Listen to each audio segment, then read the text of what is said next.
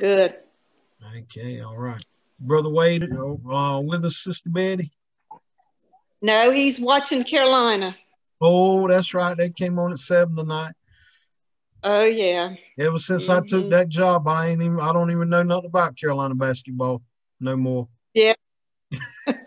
You got something to replace it. Yeah. Amen. Yeah, the Lord's took over. Yeah. Yep. Yep. Sister Kim, it's good to have you tonight. Oh, you're on mute. You're muted. Uh-oh. Your video went out. You're muted. You're muted. Can you unmute? Yeah. There you go. Okay. I just figured out how to do it. Oh, okay. Is this your first time doing Zoom? No, not Zoom, but how to that y'all were having Sunday school tonight. Oh, okay. Yep. And then I don't know. Anyway, I saw a schedule and I had to go back and find it. Oh, okay. I have been doing it when everybody in the beginning when we're doing Sunday school on Sundays, yeah. Okay. Before they started doing the preaching and the parking lot. Okay. And then I kind of fell out because I lost contact with how to do it. Yeah. Well, good. We're happy that you're with us tonight. And well, we got all ladies tonight so far. Boy, we got to get them men, boy. I don't know what we're gonna have to do with them. What would you do without the ladies, Dave? You wouldn't do nothing. I'll tell you that now.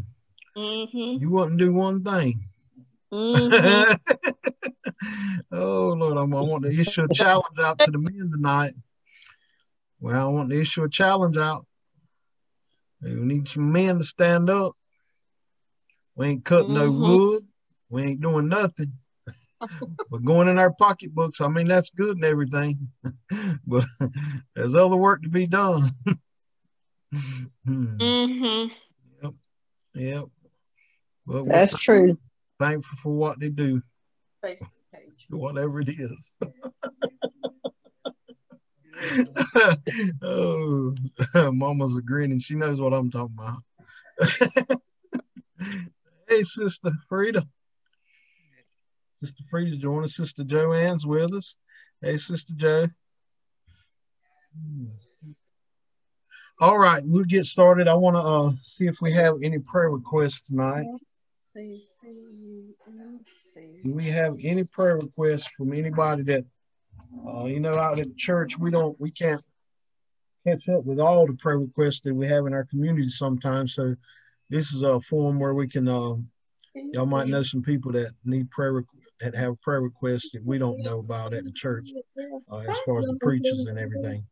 Is there anybody that y'all know of we need to write down on our prayer list?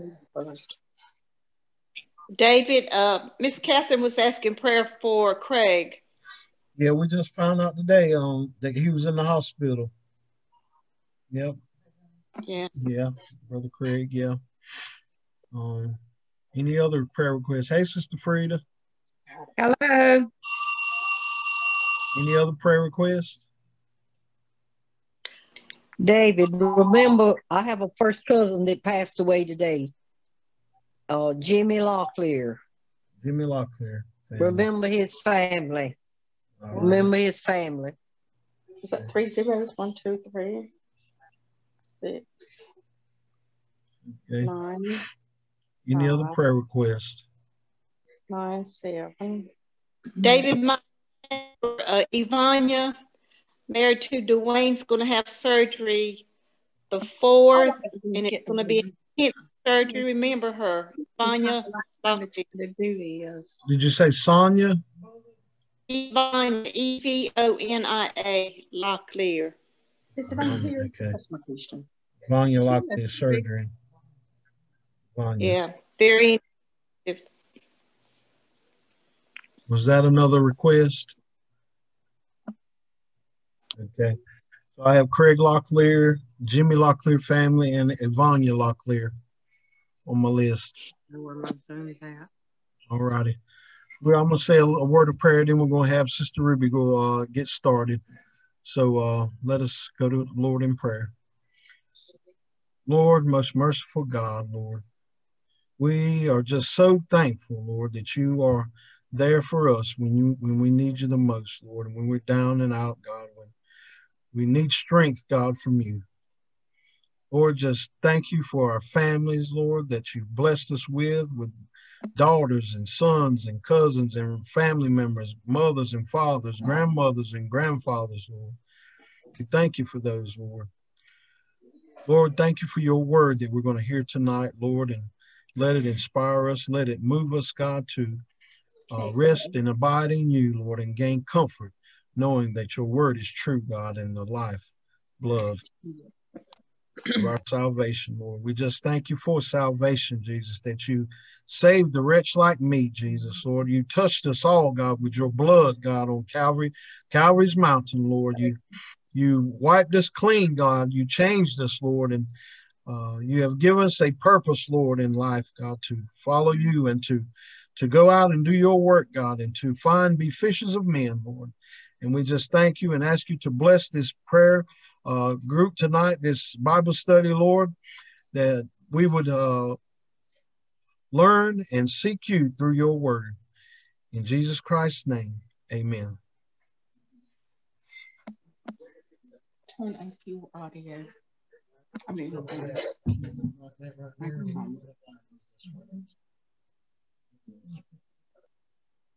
just sit right in the center.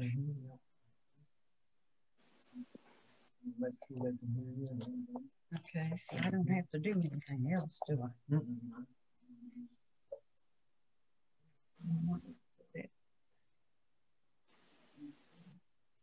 Good evening, ladies. Good evening. Can you hear me? Yes. Good, good, good. This is our last lesson for the month of February. And I want to open with just a word of prayer as well. Dear Heavenly Father, I commit myself to you to be all that you would have me to be and not be what Ruby wants to be. And Heavenly Father, I just ask that you bless each one of these ladies here tonight, because I heard some lady speak some time ago, and they said, what would the church be like if only women was in charge? And Heavenly Father, we put a question mark there and we leave it, because we know your will for all of our lives. And we're thankful for our men, we're thankful for our husbands, and we just ask you to lead and guide and direct us in the way that you would have us to go, and have us to encourage our husbands.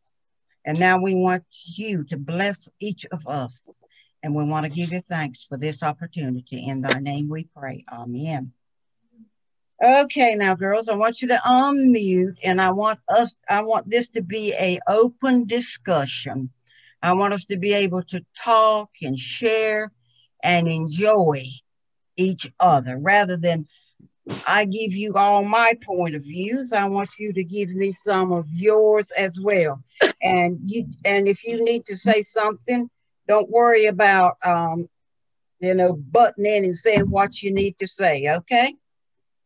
I'd like to begin with asking Miss Strickland to read our scripture, if she would. okay. And it is called to serve, and it's our devotional reading is Psalms 33, 1 through 12, and our background scripture is Acts 16, 11, 15, 40, and 1 Corinthians 1, 26 through 30. So, Ms. Strickland, if you will read that for us. Do you want me to read, Miss Ruby, the verses from the quarterly? Yes, please. Okay. Thank you. From Troas, we put out to sea and sailed straight for Samothrace, and the next day we went on to Neapolis. From there we traveled to Philippi, a Roman colony and the leading city of that district of Macedonia, and we stayed there several days. On the Sabbath, we went outside the city gate to the river, where we expected to find a place of prayer. We sat down and began to speak to the women who had gathered there. One of those listening was a woman from the city of Thyatira named Lydia, a dealer in purple cloth. She was a worshiper of God. The Lord opened her heart to respond to Paul's message. When she and the members of her household were baptized, she invited us to her home. "If you consider me a believer in the Lord," she said, "come and stay at my house." And she persuaded us. And Paul and Silas came out of the prison. They went to Lydia's house, where they met with the brothers and the sisters and encouraged them. Then they left. Brothers and sisters, think of what you were when you were called. Not many of you were wise by human standards. Not many were influential. Not many were of noble birth. But God chose the foolish things of the world to shame the wise. God chose the weak things of the world to shame the strong. God chose the lowly things of this world and the despised things and the things that were not, to nullify the things that are, so that no one may boast before him. It is because of him that you are in Christ Jesus, who has become for us wisdom from God. That is our righteousness, holiness, and redemption. You know, those scriptures is enough that we could just talk through our entire time together tonight. Because if you look at the key verse, and I want to dwell on that key verse just a little bit and go to our outline. It says, the golden text, when she and the members of her household were baptized, she invited us to her home. "If you consider me as a believer in the Lord," she said, "come and stay at my house." And she persuaded us. So, you know, when you think about the word persuade, what do you think of? You beg. Your heart is open. The expression on your face is humble. You're not saying, "Come and go to my house," and you're looking off, right? You are saying you're inviting someone to your house to enjoy the time that you plan to spend with them. Now let's go on over to our lesson names and our lesson outline. And let's think for a moment. Let's go down to humble hospitality builds churches. Think about the people that we worship with. Just take your mind and just a quick survey. Go through the people that we worship with. We worship with all kinds of people, don't we? We worship with young people, old people, middle-aged people, in terms of age. We will worship with educated people, people who are skilled, people who are wonderful homemakers, people who are wonderful mothers, you know, just a variety of talents that God brings together. And we are to be humble with whatever talent it is. And let's go on down to 1 Corinthians. It says there to think about, all things are possible. All things are possible. When you think about your life and you go back as a child and you think about how we grew up, and let me say me, grew up so poor. So, and I used to laugh and tell my husband, we grew up poor. You had to take the R off. We were poor. We couldn't say poor because we were poor. Because when you got 16 people in your house and your dad's a tenant farmer, it's limited. But we grew up with plenty of love. We grew up with plenty of humble hospitality. We grew up knowing what it was to know the Lord, to go to church, and to respect our elders. We knew, and to give what we had to give. So let's go on and let's do our introduction here. Let me read that for us right quick. I think it is absolutely wonderful. Hospitality can make careers. Dolly Madison, 1768-1849, wife of the U.S. President James Madison, was a great political asset in her husband's career. James certainly had merit as a great writer and political mind, but called today to the father of the Constitution. But he was a shy man, not given to promoting his own interests. After they wed, Dolly's parties made people feel welcome and turned guests into political supporters. As the First Lady, Dolly largely shaped what it meant to hold that position in terms of hospitality and volunteerism. Deidre Matheson's hospitality career began when she was a world traveler on a tight budget. She would stay in hotels to save money. Deidre's experience of bonding with other women travels inspired her to open her own hotels in downtown Houston. Her hostel combined her love of connecting with people with her passion for business. Hospitality made her welcome around the world. Now she welcomes the world to Houston. Going the other direction, we might say that careers can find hospitality as well. The direction is on the focus of our individual lesson day. So that's what we want to talk about. I can put it here in my lap. Yeah, I'll put it here in my lap. I'll scroll back again and do that. So we're going to go down now. We're going to go down to, and we're going to start our lesson really with B, prayer meeting. And I just want to read that verse. And I did a little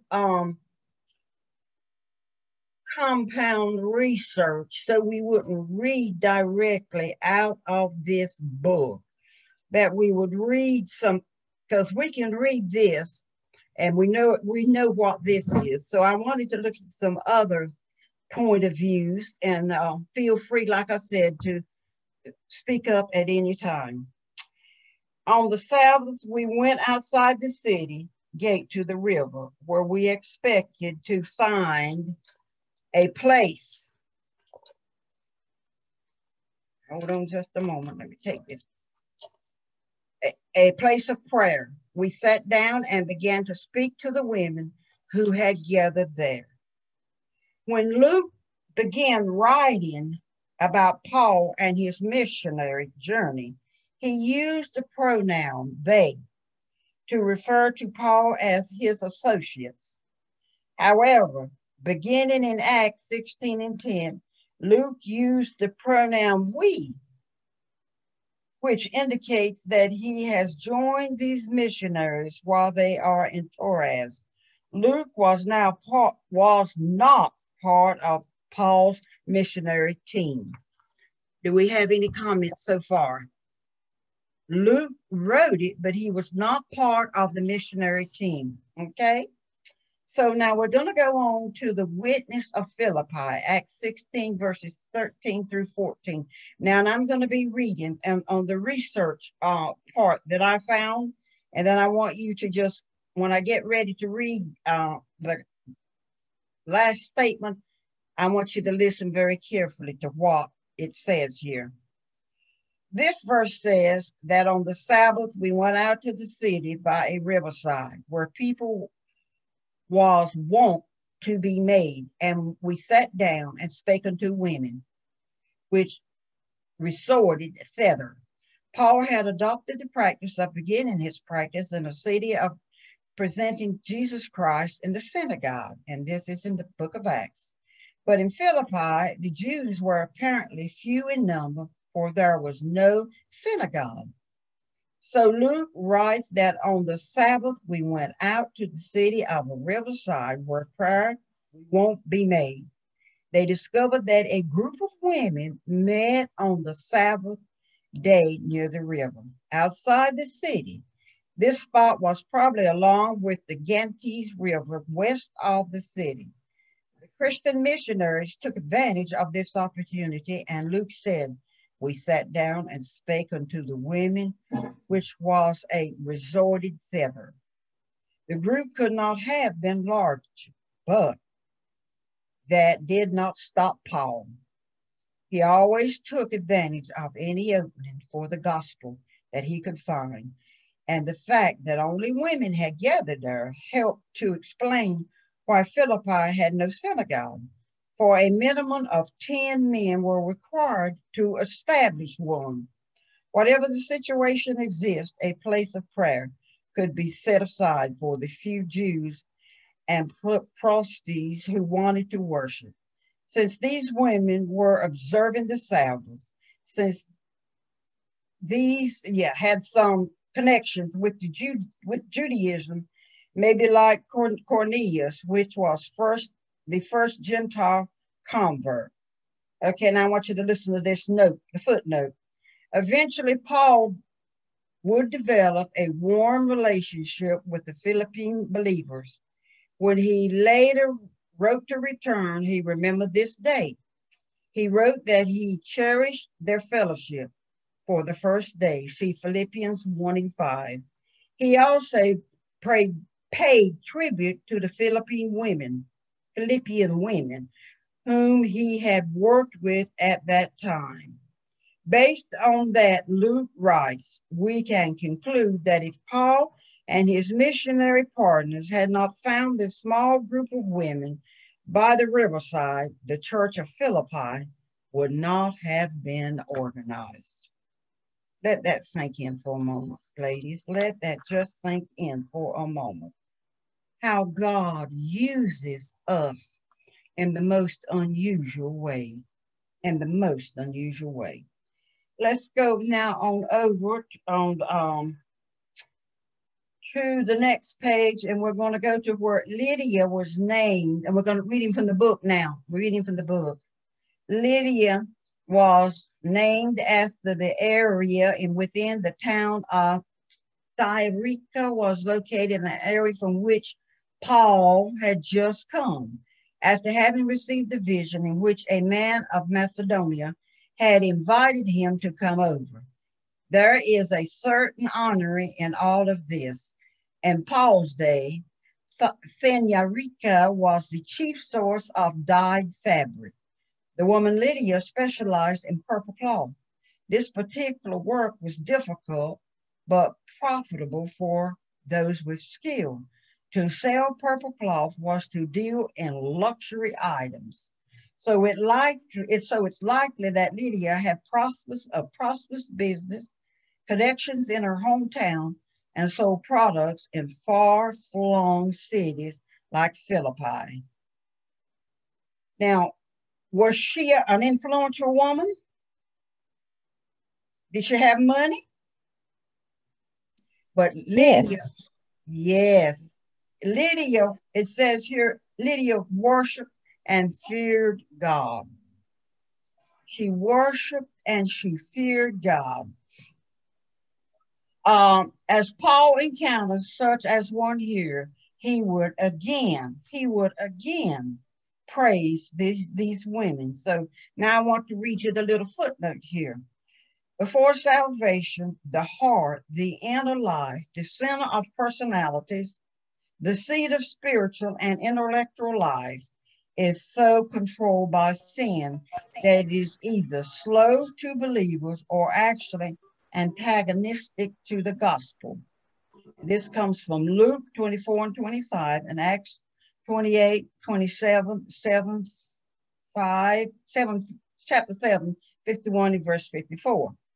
Only if God prepares the heart by opening it, enlightening it to understand the gospel, moving it to desire the salvations of blessings, and strengthens it with all decree for and to endure the Lord.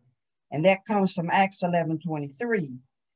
Will the heart become the honest and good heart that receives salvation?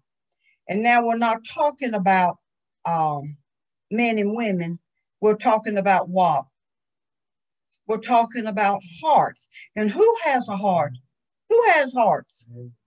Everybody. Everybody. So just because you have money, just because you have wealth, or just because you're poor, does it mean that God can use your heart? You have to, that is what? What is that, ladies? What is that? What do you think when you think about the heart? How do you feel that how do you feel that God uses our hearts? Do you see somebody that you think that you may need to whisper a prayer for?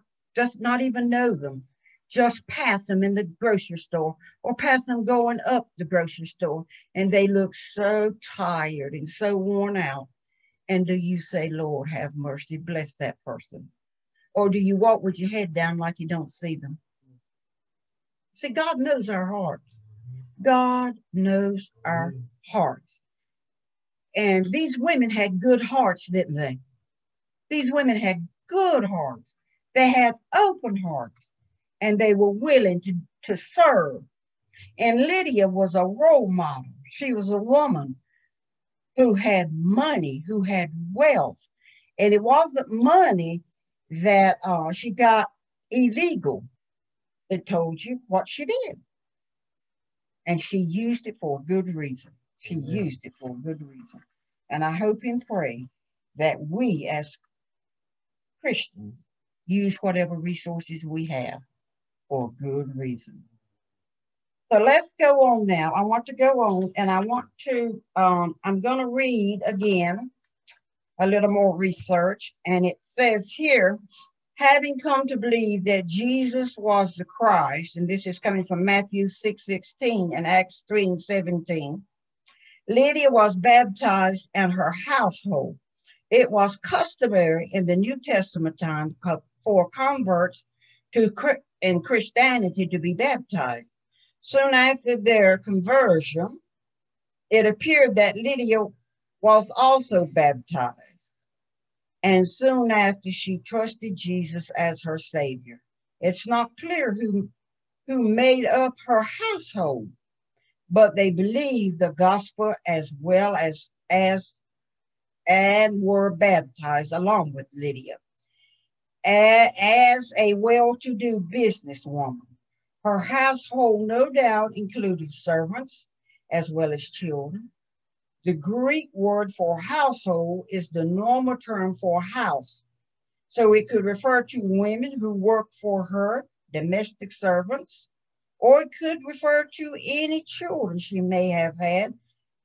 All of these, after Lydia and her household were baptized, Luke writes that she besought us, saying, if you have judged me to be faithful to the Lord, come into my house and abide here. And she concentrated this. The word she besought us means that Lydia urged, pleaded with Paul and his associates to come into her home and abide there. As an expression of her newfound faith, she pleaded with these missionaries to abide there in her home for as long as they needed to stay. Lydia's base for asking them to stay with her was faithfulness to God. For she said, if you have judged me to be faithful to the Lord, come into my house and abide here. In other words, Lydia was saying that if Paul and his associates took her profession of faith seriously and considered her to be a true believer in the Lord, they ought to accept her offer of hospitality. On the other hand, if the missionaries had refused to accept her offer, that would imply that they didn't consider her conversion to be genuine. But she also was truly born again. The last part of the verse says, and she constrained them. The term constrained means by compelled by force or to entreat. This indicates that Lydia had to persuade them to stay in her home.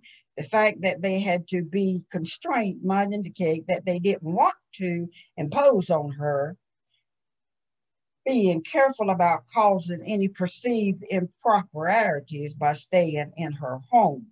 Okay, now our footnote here says, when an outstanding example of Christian hospitality we see in Lydia. By helping these missionaries in material ways, she was serving God. When we assist or help any of God's servants, we are fellow helpers of the truth. We'll go to John for this. John chapter 1, verse 5 through 8. Lydia set forth a splendid example for the church and its followers by other believers in Philippi for the ministry to Paul's needs more than once. So you see, she was not a pretender, was she? She didn't pretend. She was not a woman to say, well, you know, I want to have it at my house because I wanted to see my new china, or I wanted to see this new leather outfit. You know, she was genuine from the heart. What do we do and how do we do this genuine from our heart? Think about it. What do we do and what do we say that just falls off our lips? Or are we like Lydia? Is it genuine? Does anyone have any comments at this time? No one Ruby, has? I think, this is Joanne. I think the ladies' prayer group, as I read this lesson and studied, the women's prayer group came to my mind several times in that the importance of that group. You know, people feel free to call when they're in trouble and they're needing prayer. And I truly believe the women in that group stop and they earnestly pray. And the fact that you have a name and sometimes a situation and you can go to the Lord in prayer, and we're more sincere, I think, this group of women praying as a united group of women. Amen. Amen. I agree. I agree. I definitely agree. And you know, I think, and I'm going to throw this in. I like a little humor. When I was in college, I took a Bible class, and the guy that was teaching it was a kind of like a stoned male. He was a stoned male. So we were talking about the book of Ruth, and talking about you know, Naomi and her commitment, and you know, and so one of the ladies, an older lady in the back of the class, speaks and says, well, she says, and he was a preacher too. She raised her hand. She says, I have something I need to say. And he said, well, go ahead. So she said, well, she said, I said this and I'm going to stick to it. She said, when God made Adam, he rested. And she said, while he was resting, he was thinking. And he said, I can do better. And he made Eve. Well, when she said that, I thought he was going to dismiss the class. He said to her, what did you say? I mean, just right out. She, you know, repeated it. That lady had a time passing that class. You know, she had a time passing that class. And I don't know if he felt like men were superior to women. I don't know what, you know, he did not say what he was thinking. He just asked her to repeat it. And from then on, she was not welcome in that class. So, you know, I don't know, going back to what Joe said, you know, women have so much sympathy and empathy. And I'm not saying some men don't have it, but I think it's a trait that God gave us. I think it's a trait that God gave us, like Lydia. So let's go on, and I want to read the last paragraph, and I want to do a footnote on that. To Romans number 2, corrections to Cornish. Let me go down to the last paragraph there. Regarding being wise by human standards, Paul was well acquainted with the dangers there. He himself was able to quote Greek philosophers and scholars. And then, you know, you see where that comes from. While recognizing the overall defeats in philosophers not grounded in scripture. So Paul was what? Paul was a very educated man, wasn't he? Do you think Paul had to be careful when he was with that prayer group with Lydia and them? Do you think he had to be careful not to let them feel that they were less important?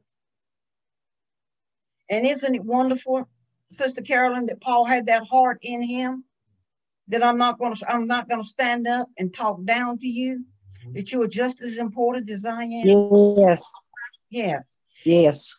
And our footnote here says, note, salvation by its very nature does not depend on a human's value or qualities, even admired, could not change that God had chosen them because of their good qualities. Instead, God has mercy on everyone who has acknowledged their sinful ways. You know, God is an awesome God. And how does that song say? Oh, what a God is he? My God is an awesome God. Oh, what a God is he? Think about it, ladies. Think about it. Think about it. Think about it. And as we go through our careers in life, as Lydia did, Lydia realized that she had the means to help others, didn't she? Yes. Lydia was not selfish. Lydia was not boastful. Lydia was not arrogant. And the list could go on and go on and go on and go on.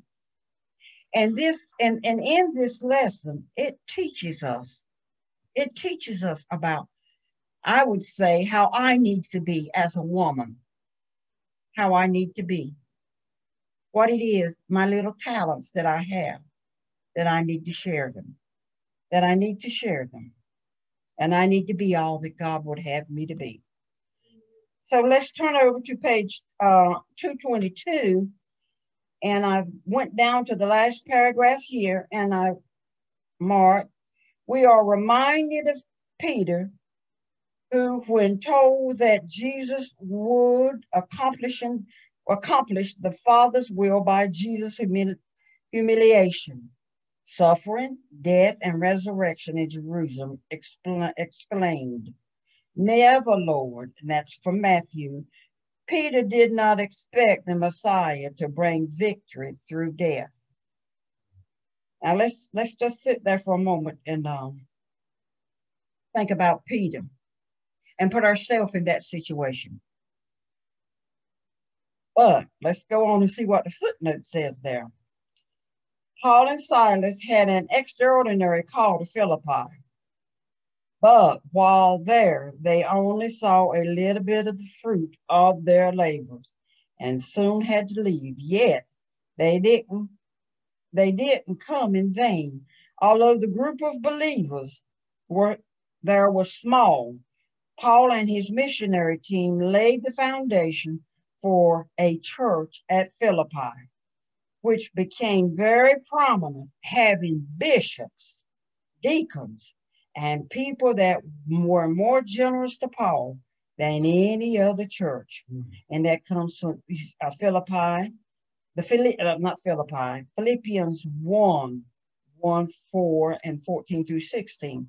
This teaches us that those who preach the gospel of Christ should not be discouraged when they don't presently see the fruit of their labors, but rest assured that the seed sown will come up and a plentiful harvest of believers in due time.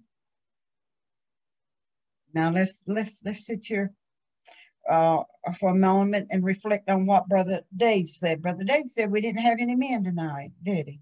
So our men might be they might be praying, or they might be doing some other Christ-like. So we're going to think positive now. We're going to think positive, right? Yeah. Ladies, we're going to think positive. Huh? What about it, Shirley? Unmute, Shirley. Well, I mean, we're gonna think positive. And sometimes I have their New Year's resolution. And my New Year's resolution for Ruby was my conversation, my character, and my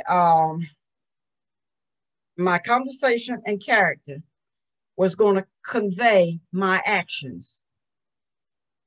The way I talked and the way I walked would be what I needed to be, not what, you know, say, what is that? Somebody said, do as I tell you to do and not do as you would have, that not do what I do. Yeah, I want to do what God would have Ruby to do. I want to do what God would have Ruby to do. Because when you have open heart surgery and then you have COVID on top of it, a little later on you have COVID and you're laying flat on your back, you're going to look up. And your conversation and your character better be different. It better be different, because my God, and it's awesome God, but we also going to pay us for the good and the bad, isn't it? And that may sound harsh, but that is so true. Because I tell Paul so many times that I want to be a giver in this world. I don't want to be a taker. And when I leave this world, I don't want people to say, every time you saw Ruby, she wanted you to give her something. Or every time you saw Ruby, she wanted to tell you what she had. I want to tell you that I got salvation. I want to tell you that I know Jesus. And I want to tell you, I want to live the kind of life that I need to live day and night. And I want to be like Lydia with what little bit I got. I want to do my part. I want to do my part. Okay, let's go on. And I'm going to ask my cousin Joanne, does anybody have any comments at this time that you'd like to make about what you got from the lesson? Sister Myrna, what did you get from this lesson? Well, when I read the lesson and studied, and I didn't do an in-depth study, but what I was thinking, like what comes in your head, the first thought was, this was a small group of women. And yet scripture tells us that of the churches, the 7 churches, Philippians was the one who gave back the most to Paul. That's right. The Philippian church was the church that helped to finance his ministry the most. They were the biggest givers.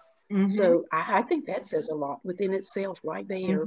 You know, it's not how much you give or anything like that, because God can take little and make lots. Amen. And he also, another thing was, I think that Lydia was excited about getting Paul to come and stay in her home, because as a young Christian, she knew that Paul was trained in the word. And she knew probably if Paul came and stayed in her home, that Paul would teach her so much more. She was eager to learn. She was eager to give from what she had, but she was also eager to learn. We knew that too. So I guess that was my takeoff. Yeah, and their spirits witnessed, didn't it? It witnessed. Yeah, he knew she was real. You know, and then the other thing, Sister Myrna, was when our footnotes, it said from that little group. And he didn't say how much education they had, did it? It didn't go in and say how much education they had. But it said from there came bishops and deacons. What about it, girls? What about it? What about it? Because they were committed. They were committed. They had committed themselves to Christ Jesus. To be all that he would have them to be, wasn't it? Sister Betty, what's your thoughts?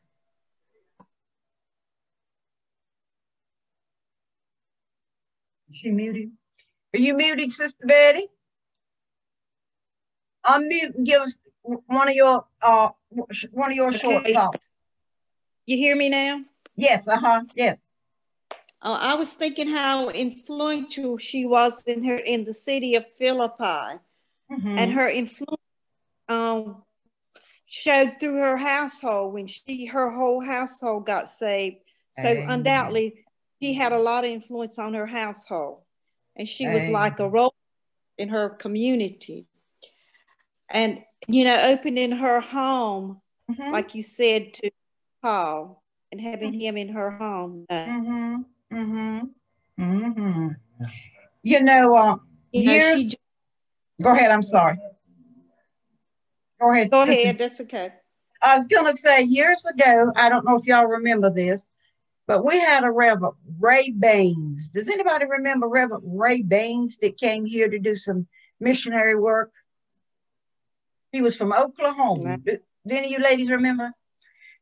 That would have been in 1972. He came here. So he was staying with Adolph and Ruth the first week he was here. So then the second week he was here, he was to stay with me and Paul. Well, you know, y'all know, God knows, I said, what in the world am I going to do with this minister in my house? And I must have been maybe like 28, 29, 30, somewhere along. And I said, what am I going to talk to him about? You know, how can I minister? What? Well, I dreaded that, ladies. Let me tell you, I dreaded that. And I was working with Miss Emily and Miss Catherine and Miss Maud Cummings, Preacher Maud Cummings' wife. So I went to work that Friday, and he was to come that Sunday. And I said to Miss Maud, Miss Maud, I said, you're a minister's wife. I said, tell me how I'm supposed to act, what I'm supposed to do, and just whatever. She said, honey, she said, you go to your bedroom and you pray. And she said, whatever God lays on your heart, you act that way. Well, ladies, he come to our house, and it was the most enjoyable visit I think I have ever had. Didn't have much, but what we had, we shared. And what he had with us, he shared.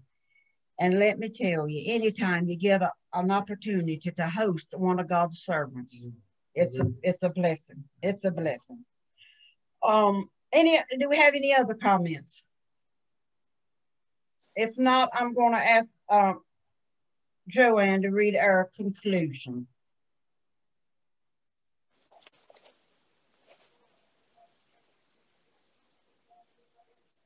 Is she muted? Joe, are you muted? Are you gone?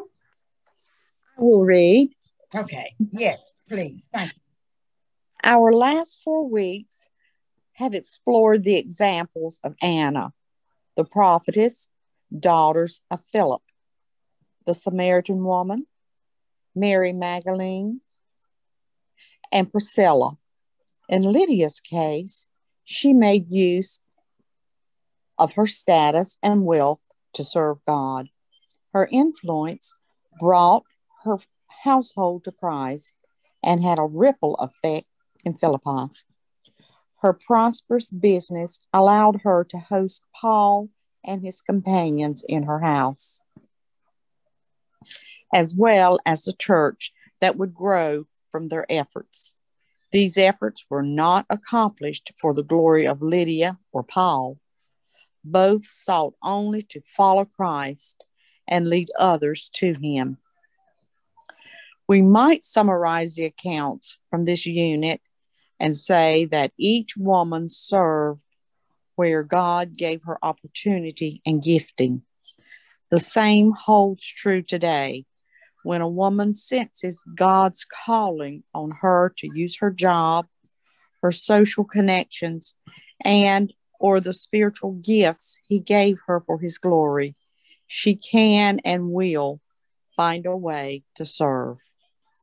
While the same is true for men, the nature of women's ministries has often been less visible and sometimes considered less critical in spreading the gospel. Amen. Isn't that wonderful? Isn't that wonderful? Let's do glory in the cross. As Paul wrote in 1 Corinthians, God chose the cross to show his wisdom instead of using what was already honored and revered in any human society. And the foolishness of the world became the wisdom of God. God still uses people following the way of the cross to share his wisdom to the world. Let us all continue to seek his wisdom and remain open to others. Foolish things God may choose in place of the wise, in the way we seek only God's glory. And let us pray. Lord God, all Christians need places to serve. May we answer you as you call us to the right place at the right time and gift us in the right way to do your will. We pray in Jesus' name. Amen. And here's our thought to remember. Seek the wisdom of the cross and serve in its shadow. Thank you, ladies. Thank you. Thank you. I enjoyed this, and may God bless you and give you a good and safe week, and keep encouraging our husbands to be all that he would have them to be. Thank you. Thank you. Thank you. Thank you, Sister Ruby. Thank you, Sister Ruby. Enjoyed that. Appreciate you, Sister Ruby. I'd just like to close with one thing. I know in the Bible it says, when man finds a woman, he finds a good thing. And I feel that good thing is the heart of that woman. And then also in the Bible it tells us, oh, hear Israel. Love the Lord thy God with all thy heart, soul, strength, and mind. Heart is there for a reason, because God can see your heart. He knows our hearts. And we just thank God. Sister Ruby's heart was here in this lesson tonight. Brother Paul was here with us. His heart was in this lesson tonight with us. And we appreciate you all joining, because your hearts were here tonight with God. And we just thank you and bless your souls for being here and just being so consistent and persistent, yearning for the word of God, because the word of life is truth. The word of God is truth and the life. Thank you so much. We love you. God bless you. Good night. Good night. Bye-bye.